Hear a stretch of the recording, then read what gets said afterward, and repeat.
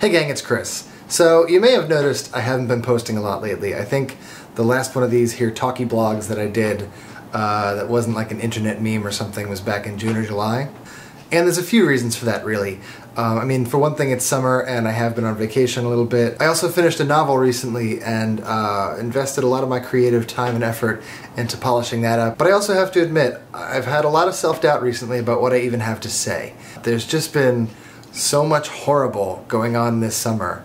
I mean, whether it's this thing in Ferguson with the execution of Michael Brown and the horrendous police abuse, or ISIS cutting off the heads of journalists in Iraq and Syria, or Israel and Palestine, or just this stupid awful thing with this celebrity photo, whatever it is. I mean, I just can't even keep up with all the horrible. Leave a note in the comments if I forgot your particular horrible. Now, that's not to say that there aren't really interesting and important things that other people have to say about these issues, but as I'm watching all of this happen, I'm wondering what there is that I can say besides trying to amplify some of those messages that has any real value. I've also been giving some real thought to the value of even having opinions. We live in the 21st century, and opinions are everywhere and everything, and we're all expected to have an opinion and to voice an opinion on every little thing that happens in our world. And I mean, I like to think that this is a way for us as humans and as citizens and as voters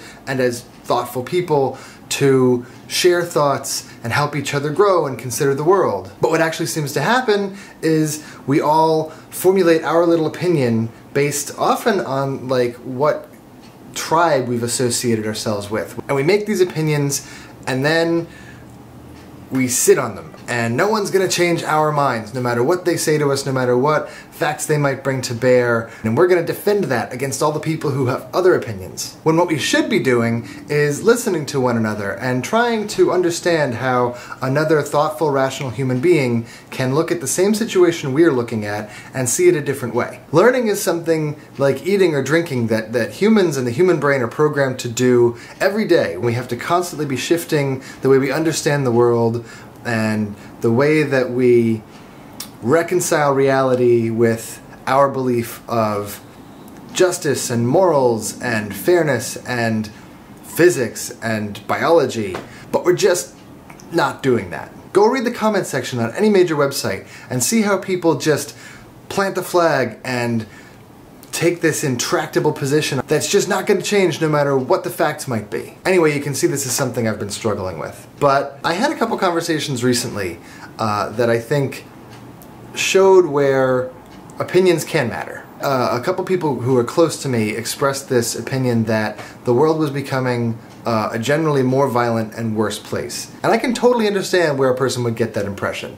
All this stuff is brought into our homes every day, so when we see these headlines about ISIS, and we see these headlines about the United States targeted drone killing program, and we see these headlines about Ferguson, and we see these headlines about, you know, I don't know, school shootings, I understand where this perception comes that the world is becoming more violent and more dangerous, but it's statistically not true. This was actually one of the big news stories at the end of 2013, if you missed it. Statistically, fewer people died from violence in the world, on the planet Earth, than in any year in our recorded history. And I think from disease, although I'm gonna double check that one. The world is actually becoming a safer, better place. And I think a lot of that has to do with global culture getting smaller. As much as we're bickering and fighting and being intractable in our opinions, being able to actually see someone on the other side of the world tweeting and see their videos and see what life is like, and hearing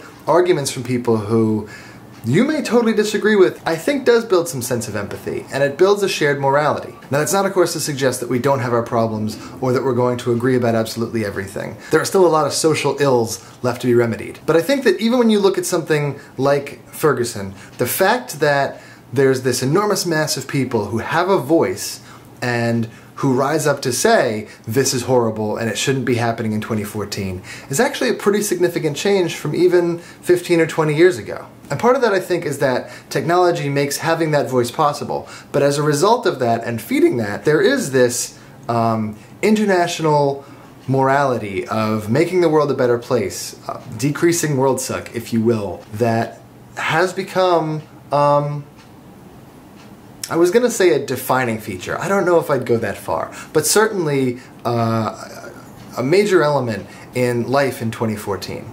So here's where I wrap up and where I fall on this question of having an opinion. I do think it's important.